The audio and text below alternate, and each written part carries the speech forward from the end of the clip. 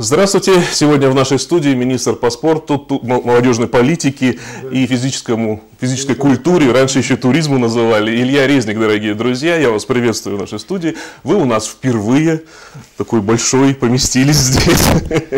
Вот. Ну, хоть вы у нас впервые, но многие наверняка вас знают по баскетбольному спорту, по вашему прошлому. Вот в каком клубе и сколько лет вы занимались, расскажите коротко. Добрый день, Станислав, добрый день, уважаемые телезрители. Ну, играл я в разных клубах, спортом занимаюсь с 11 лет, баскетболом, да, в том числе и в иркутских строителях, в Черемховском Шахтере, в Московском Динамо, в Владивостокском и Питерском Спартаке. О, какая биография-то. Ну и немножечко в студенческом баскетболе в США. Вот так, да. Я вот про США не знал, кстати. Да, да. А какой у вас рост, если не секрет? Ну, с утра 2,8. 2,8? Да. Да. Вот просто у нас, когда человек в студию заходил, приходилось пригибаться, чтобы пройти в дверные проемы. Ну хорошо. Вот буквально только что вы вернулись из Байкальска. Да. Что там проходило? Давайте сначала с этого. Ну, на самом деле для Иркутской области события неординарные. У нас, получается, в этом году впервые мы заявились на участие в так называемом Forest Cup, Кубке Дальнего Востока. Этот кубок является этапом Кубка мира, вот одним из, который проходит в азиатской части планеты. Этапы этого Forest Cup проходят в Китае, Корее, Японии и с прошлого года в России. В прошлом году впервые эти соревнования прошли в Южно-Сахалинске, на Сахалине. И там же Всероссийская Федерация, за что им большое спасибо, горных лыж, рассмотрела возможность, предложила нам, городу Байкальску, на курорте на горе Соболиной, провести одну из составляющих российского дальневосточного кубка. Вот и сегодня в 12 часов эти соревнования открылись. Ну, много там других стран есть? Порядка 100 участников. Несмотря на то, что Кубок Азии, кроме Казахстана, Кореи и Японии и Монголии, в том числе и девушки сегодня выиграла, девушка из Словении. Словения, Финляндия представлена. Соответственно, Россия практически первыми лицами, в том числе и тренер сборной России Урбан Планишек прилетел в Байкальск. Вот. Но это весьма большой уровень для Байкальска, и есть надежда, что это будет развиваться, я так полагаю? Да, да, безусловно. Весной этого года состоится очередное заседание Международного Федерации горных лыж, ФИС, на котором будут рассматриваться в том числе и перспективы того, чтобы Байкальск стал традиционным местом проведения этого соревнования. Зафиксированным на карте да, таким. Да, зафиксирован. Это очень клево, я скажу так, да, извините уже такой сленг. Все правильно. Дорогие друзья, телефон прямого эфира 70 70 20, звоните, не стесняйтесь, мы тем временем продолжим. Но вот поскольку вы баскетболом занимались профессионально, я предлагаю начать с профессиональных наших команд, так скажем, самых сильных. Вот начнем, наверное, с того, что вчера в полуфинале чемпионата России наш Байкал фактически разгромил СКА «Нефтяник», и мы этот матч, не скрою, смотрели вместе. Да, но вот сейчас буквально через полчаса начнется вторая игра этих же команд. Вы успеете туда съездить, как думаете, на концовку? Постараюсь, очень сильно буду к этому стремиться. Есть еще одна встреча, которую необходимо провести после нашей встречи. Дай бог, вы как бы хорошую удачу приносите. Вот. Но тем не менее, то есть раз команда играет на таком уровне, уже вышла в полуфинал, это значит, что в хоккее с мячом у нас все более или менее нормально. Безусловно, хоккей с мячом в Иркутской области развивается, и в том числе и профессиональные клубы, и порядка 10 отделений в различных областных, муниципальных детских и юношеских спортивных школах. Есть ведомственная школа при Байкал-энергии, за что большое спасибо, в том числе и Иркутскэнерго, которая полностью эту школу содержит. Вот. Ну а что касается профессиональной команды, конечно же, и Сервика, и Байкал, и Иркутскэнерго, огромное спасибо. Амбициозные задачи стоят на самом деле. Иркутск станет в том числе в этом году и местом проведения финала чемпионата России. 26 марта приглашаю всех на стадион «Рекорд».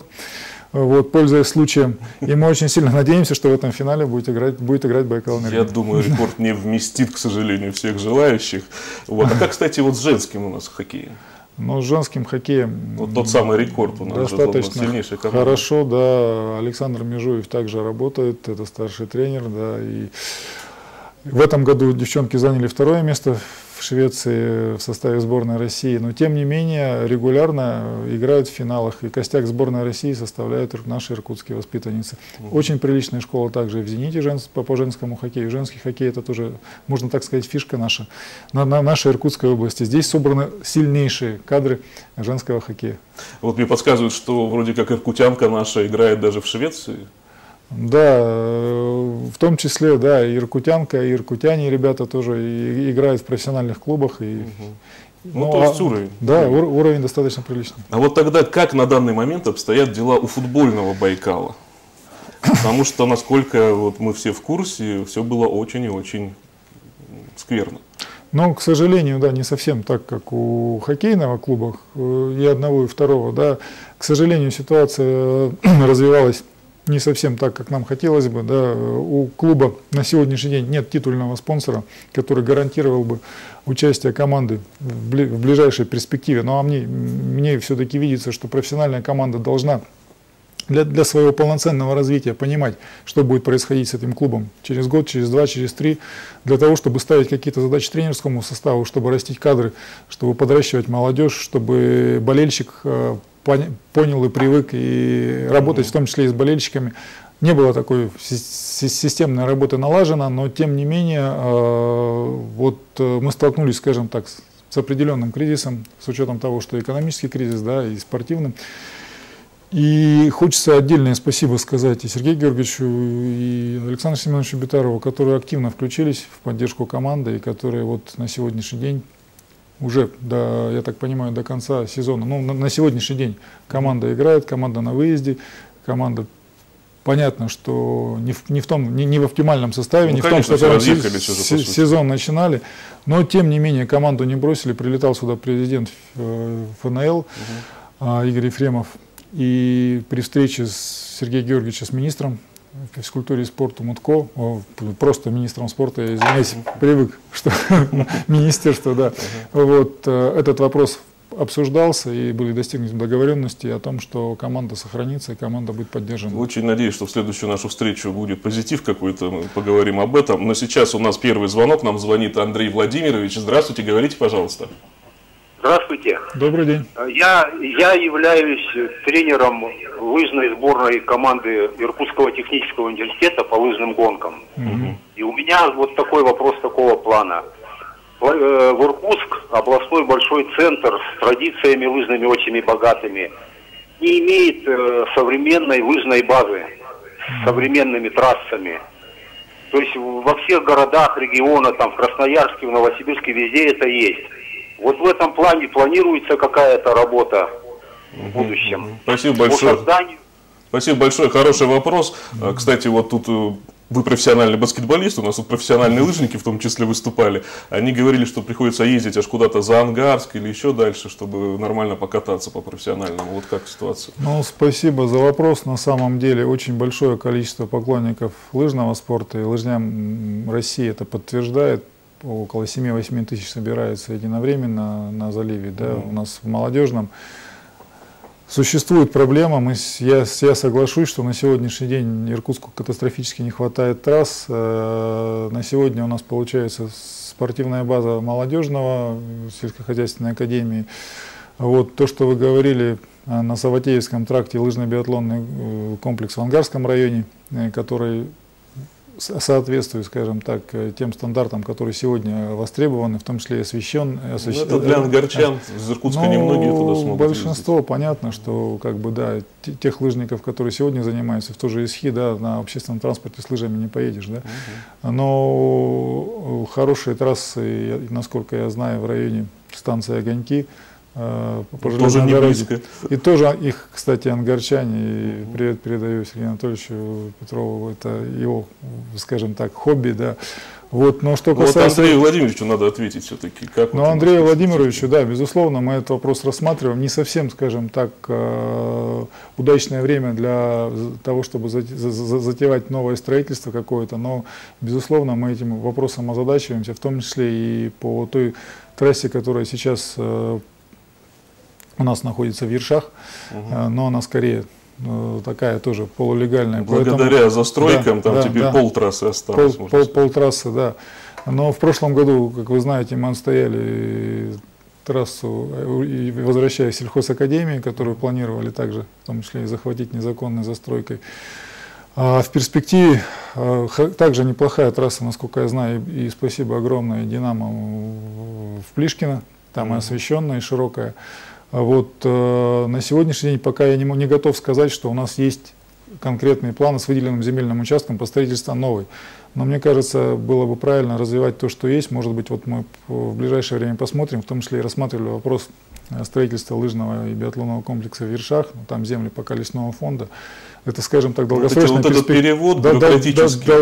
перспектива. Не могу сказать, что вот в планах следующего либо этого года конкретное строительство, не буду давать необоснованных обещаний, но тем не менее этой проблемой мы занимаемся, в том числе и совместно с городом.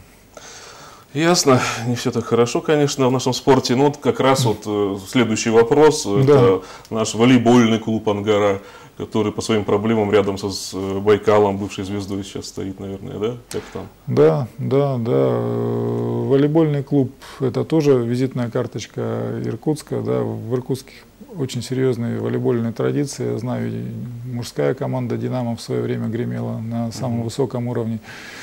И передаю привет и Гедаспову Сергею, и всем волейболистам, и Емельянову. В общем, но вопрос в другом. Да, вот тут не в приметах дело. Что касается титульного спонсора, который был найден в прошлом году, не сложилось. Экономическая ситуация повернулась таким образом, что не получилось у него содержать. Спасибо ему большое за то, что он какой-то период команду поддержал. Но на сегодняшний день, что касается текущего сезона, также вопрос решен. Сейчас девчонки приехали с выезда, с долгами рассчитались, и определенные поступления команда уже получила, вот буквально в понедельник, так же, как и футболисты, кстати. Вот, поэтому в течение ближайшего до конца марта, я надеюсь, все-таки, ну и спасибо еще раз Александру Семеновичу, этот вопрос, как минимум текущего сезона, будет решен. Но что касается следующего года, мне кажется, все-таки, и я этот вопрос ставлю таким же образом и перед руководством области, что необходимо системно решать вопрос по титульному спонсору, по той организации, скорее всего, потому что бюджет, разные существуют подходы, в некоторых субъектах профессиональные команды содержатся в том числе из региональных либо муниципальных бюджетов, в том числе и у нас. Но на сегодняшний день это не совсем, мне кажется, то решение, которое возможно. Хорошо, мы о спонсорстве еще поговорим. Да. Нам звонит сейчас Олег. Добрый вечер, Олег, мы вас слушаем. Говорите, пожалуйста. Здравствуйте. Добрый день. Я представляю Федерацию боевых искусств Иркутской области. Мы постоянно в Дворце спорта проводим профессиональные, любительские турниры по тайскому боксу, по кейван, по смешанным единоборствам. И в последнее время, потому что во Дворце спорта есть свой ринг министерский, и его перестали устанавливать. Теперь все федерации должны сами помосты привозить, но это очень и затратно, и долго времени уходит, много времени уходит. Потому что и бокс, и кикбоксинг, и вот тайский бокс. Мы смешанные единоборства проводим. Вот почему ринг не устанавливается министерский студия? Почему запретили устанавливать? Понятно. Ну, спасибо большое за вопрос, Олег. Ну, здесь такой он с трудом связанный, видимо, со дворцом спорта. Там очень много проблем. Частный вопрос. Но проблемы я здесь не вижу, честно говоря, потому что, ну, насколько я понимаю, областного ринга на сегодняшний день у нас нет. У нас есть, на самом деле, ринги, вот, в том числе и очень много мероприятий во Дворце спорта проводится. Одна из составляющих, после того, как Дворец спорта и стадион были переданы в областную собственность, ну, наверное, все обратили внимание, что они преобразились, хотя бы тот же Дворец спорта «Труд», если мы говорим, да, у нас была полностью отреставрирована панно в фойе, убрали торговые точки из основного зала, да, заменили паркет, поменяли сиденья, установили систему вентиляции, заменили табло. То есть все это мы делаем, в том числе исходя из определенной хозяйственной деятельности. Плюс у нас там проводятся практически все крупные областные и межрегиональные соревнования. содержание. Вот, поэтому, но тем не менее, да, на содержание из бюджета выделяется порядка 30%. Соответствующую большую часть приходится зарабатывать. Поэтому также там, ну, мы сократили количество концертов, конечно, да, на сегодняшний день, которые там проводятся. Но тем не менее, что касается таких турниров, вот, о которых шла речь, насколько я понимаю, большая из них часть турниры коммерческие, в том числе и с призовым фондом, и с продажей билетов. И я вот здесь не вижу здесь проблем нет, такой проблемы, да, чтобы по установке ринга. И вот, я не знаю, конечно, мне кажется, это частный случай, который... Хорошо, быть, да. Идем дальше. Давайте все-таки закончим с нашим профессиональным спортом. Да, и тут, естественно, нужно поговорить о вашем родном баскетболе. Вот с Иркутом у нас как нынче ситуация? Он тоже не блещет результатами. Ну, результатами не блещет, с одной стороны. С другой стороны, я хотел бы выразить благодарность все-таки городской думе и администрации города за то, что команду она не поддерживает, что не бросает, что субсидия на... Вот это один из тех случаев, где большую часть средств выделяет муниципальный бюджет. Да? Вот. С другой стороны, меня радует то, что большая часть игроков в команде все-таки местные воспитанники. Вот, было 7, сейчас даже стало, по-моему, 9. Вот, из тех, которые сегодня играют. Да, и, соответственно, команда идет по тому пути, чтобы поддерживать нашу региональную местную школу в Иркутске. Приличные традиции баскетбольные. Вот, есть тренеры, которые сейчас воспитывают молодежь. И мне кажется, болельщики должны с пониманием отнестись и поддержать наших ребят, потому что, несмотря на то, что мы не можем сейчас себе позволить приглашать дорогих игроков, в первую очередь, потому что мы... Ну-ка, так же, как Владивосток, так же, как, может быть, близлежащие, ну, вот Красноярск, конечно, они в ВТБшке играют, да, понятно, там несколько другой бюджет. Большая часть затрат уходит на перелеты, потому что основная масса команд сконцентрирована в западной части. И вот за счет этого в Сибири команде выживать гораздо сложнее. Ну, да. Вот. Но, тем не менее, я бы не сказал, что в команде кризис. Сейчас одним из тренеров стал Саша Чернов, который играл в свое время в «Шахтере». Да, с вами играл, довольно прилично, да, он... Вот, и мне кажется, у команды появился рисунок игры, мне кажется, у команды появилось вот свое лицо, и мне кажется, что наша задача поддержать, создать условия, а мне кажется, что команда должна заиграть. Ну, будем надеяться. Хорошо, ну вот 2 Байкала, Ангара, Иркут, это все, в принципе, можно назвать водными видами спорта, да, по названиям у нас. Да. Давайте закончим эту тему байкальским льдом. У нас вот совсем недавно прошли соревнования по керлингу. Откуда он взялся, чья это была идея, собственно, и какие перспективы в этом виде спорта, весьма необычном для нас? Ну да, кто-то считает это авантюрой, кто-то считает, что у нас на олимпийские виды спорта денег нет, а мы тут развиваем такие экзотические, хотя керлинг является олимпийским, да, но не традиционным для Иркутской области. Но идея развивать керлинг родилась примерно 2 года назад. Мы открыли отделение в ДЮШ России под ведомственным министерству, за что спасибо Татьяне Геннадьевне Лешиной, руководителю этого учреждения. Она очень активно включилась. На удивление, ребята очень быстро начали показывать результаты. Буквально на первом же выезде в Сочи стали 5-ми, обыграв, по-моему, и Петербург, и некоторые команды Москвы. Вот. На нас обратила внимание Всероссийская Федерация. И с учетом того, что мы живем на Байкале, а керлинг зарождался как вид спорта на открытых озерах, замерзших в Шотландии, вот, в том числе и мировое керлинг-сообщество давно искало возможность проведения такого турнира, оказывается, на озере Байкал. Да, экзотического. И вот здесь нас поддержала Всероссийская Федерация керлинга буквально вот. Ну, турнир родился за 10 дней. Мы созвонились, определились, договорились об условиях. Все мероприятия были организованы без привлечения бюджетных ресурсов, оперативно.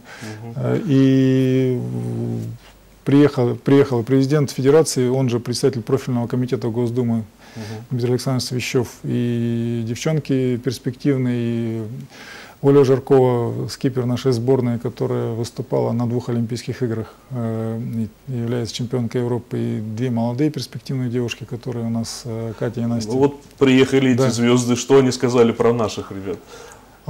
Они очень хорошо относятся к иркутским спортсменам. В том числе один из ребят, про которого тут же Свящев сказал, является чуть ли не будущим лидером мирового керлинга. Вот, и ну, понятно, что условия были такие, скажем так, суровые. Ну, Байкал, понятно. Ветрено в первый день, но тем не менее все получили массу удовольствия, позитива, и на будущий год нам пообещали приезд уже международных звезд. Мы будем тоже надеяться. Такие, в принципе, интересные очень перспективы. И тут действительно это же фишка, Байкал, Байкальск, тот же самый с горными лыжами. Хорошо, давайте уже, у нас время все ближе к концу. Поговорим о перспективе. Вот впереди нас ждет Олимпиада в Рио-де-Жанейро.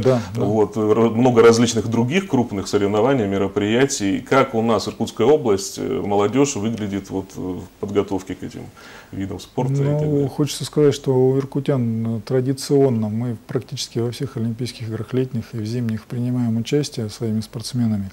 Этот год не исключение.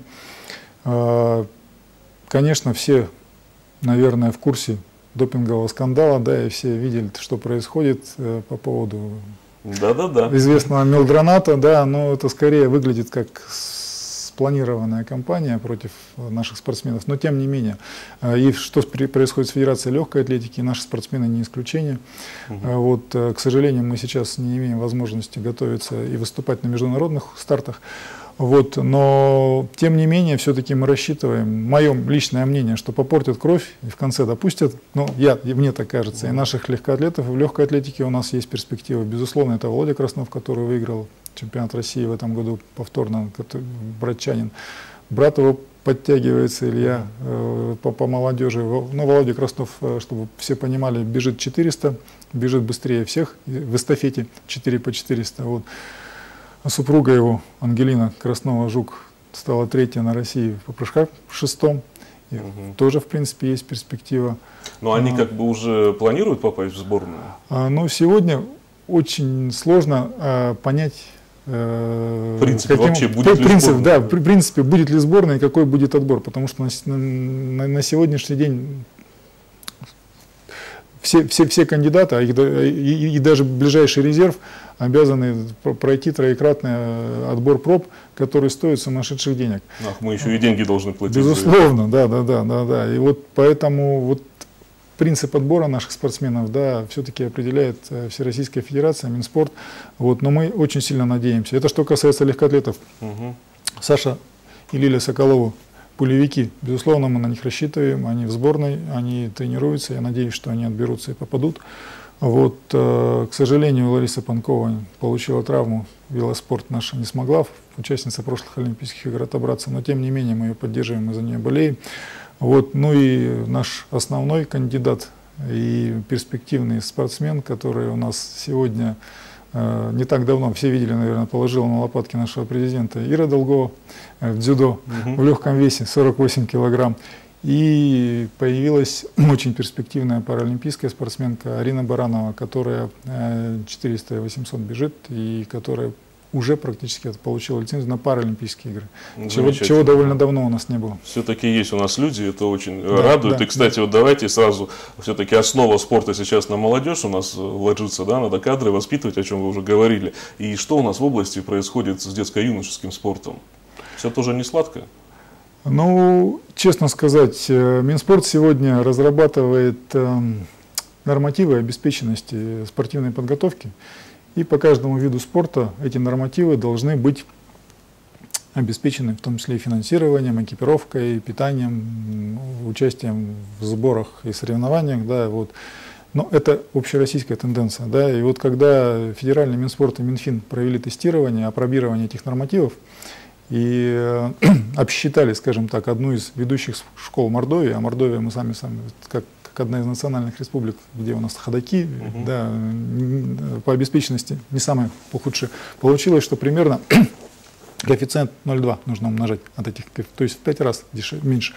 Иркутская область, к сожалению, не исключение, но тем не менее тренерский потенциал сумасшедший, и огромное всем спасибо, и большой энтузиазм, да, но и с точки зрения резерва больше 200 спортсменов в юношеских сборных от Иркутской области. Поэтому... только нужна материальная база, как всегда, развивать это все надо. Хорошо, конечно. К сожалению, у нас эфир заканчивается. Я всего лишь половину вопросов вам успел задать. Очень надеюсь, что вы придете в нашу программу еще раз. Спасибо большое за внимание. И мы поговорим и о молодежной политике, в конце концов, и о других вопросах, которые вы курируете. Дорогие друзья, на этом все. А в следующий раз мы с вами увидимся в программе «Область доверия». Это будет в четверг, и у нас будет, как всегда, в гостях губернатор Иркутской области. На этом все. Всего самого доброго. Спасибо.